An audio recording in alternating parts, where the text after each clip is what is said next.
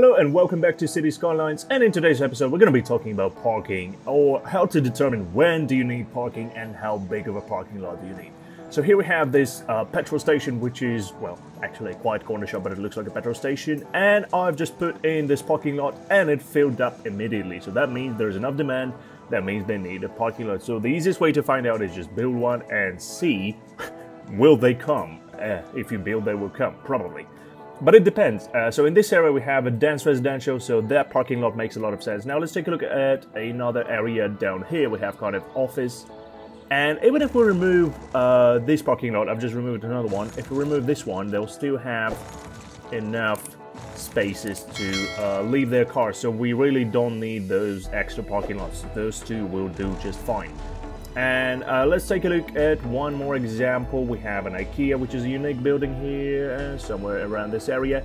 And IKEA, as a unique building, it's not commercial, it doesn't generate as much traffic. So even if we remove this, half of this parking lot, they'll still have enough spaces to park their cars. And that one, yeah. So this parking lot is oversized, this is how you know it. And another way is just to take a look at the traffic. You switch to the public transport and take a look at your buildings. The ones that show up in red are probably not having enough parking spaces, so let's see if we can solve it here.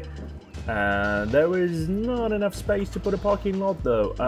Let's see how can we do this. Those are unique buildings. This is an office building. Oh, that is really awkward. Let's see if we can squeeze it on this side. I think we have just enough space to squeeze in a parking lot, so let's put it in and see if they will come when we build. This one goes in, then we can have the parking lot road. Anarchy, let's turn it off for now. Let's go this way, straight on now.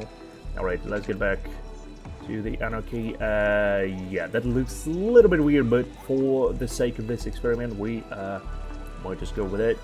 Let's stick it in, and line so. Okay, now unpause the game and see if they will actually come.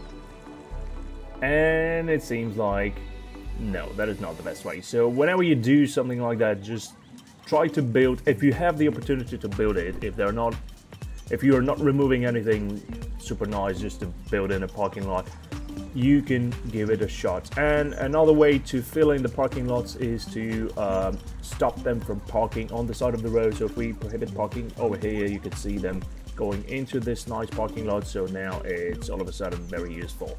That is pretty much it for today. Thank you so much for watching. That was a quick tip on parking. Let me know in the comments, what do you think about parking? How much does it matter? Do you build parking lots in your city? Let me know in the comments, and I'll see you in the next one. Bye-bye.